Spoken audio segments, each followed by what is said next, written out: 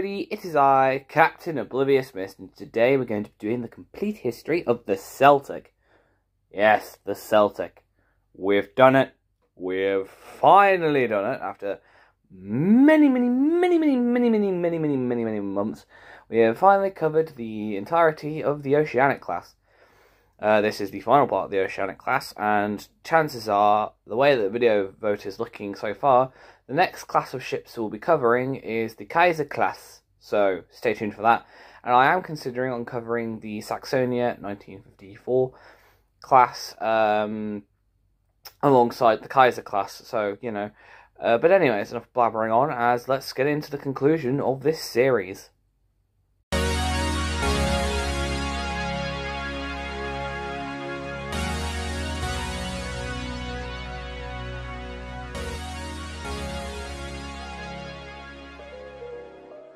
As this is the final part of the series, I'll try to keep this brief so I don't bore you for the 6th time in a row with the same details. But in the 1860s, a man named Thomas Ismay bought an all but defunct shipping line, and after a game of billiards he would possess a class of 4 ships. These ships were the Oceanic, Atlantic, Baltic and Republic, and these revolutionary ships would prove to be popular, and this led to the White Star Line to order the construction of another 2 ships in this class. These ships were to be called the Adriatic and the Arctic.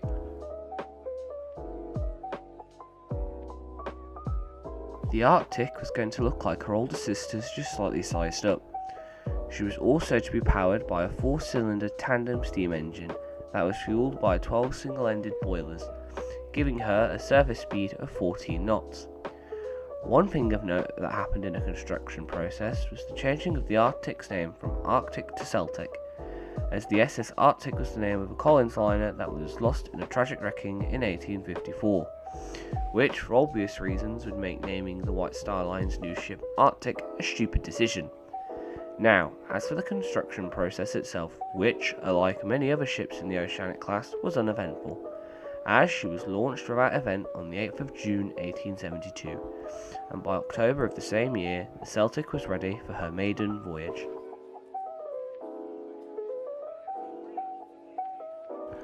The Celtic's maiden voyage would begin on the 24th of October 1872. This kick-started the Celtic's accident-prone career, as in January of 1873, the Celtic had a collision with some wreckage, which led to the Celtic's propeller blades going "screw this, I'm off," and to detach from the Celtic. This meant that the White Star Line's Gaelic had to come and tow the Celtic back to port. Then, a few years later, in 1877, Celtic rescued the crew of an American schooner, which saw her commanding officer receive a personal thanks from the then US President Ulysses S. Grant. Then, in 1880, the Celtic had someone who had become very popular and famous join her crew.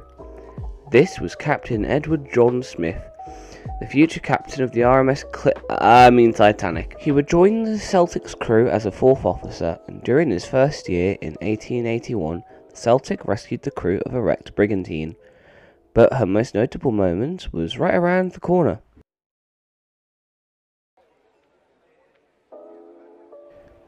Her most notable moment came on the 19th of May 1887, when the Celtic was sailing through fog on a crossing to New York, when, off the coast of Sandy Hook, New Jersey, she collided with the SS Britannic.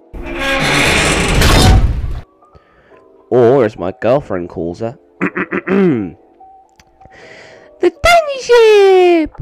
This was a mess, as the Celtic had buried herself inside of the Britannic, and would continue to smash into the Britannic side a few more times before breaking free.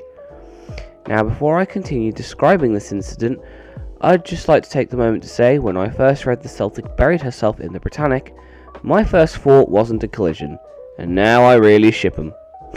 Wait, no, that pun was an accident, I swear! Anyways, enough with the accidental puns, as these 2 star-crossed ships would stay together through the night, and was even joined by 2 other ships, and together these 4 ships sailed into New York. And after this incident, the Celtic would sail for the White Star Line for another 5 years before being sold to the Thingvalla Line. After this, she was renamed to America and put on to the Copenhagen to New York route.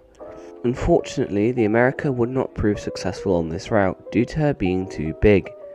This ultimately led to her being sold off for scrap and broken up in 1899, bringing an end to the final ship of the Oceanic class.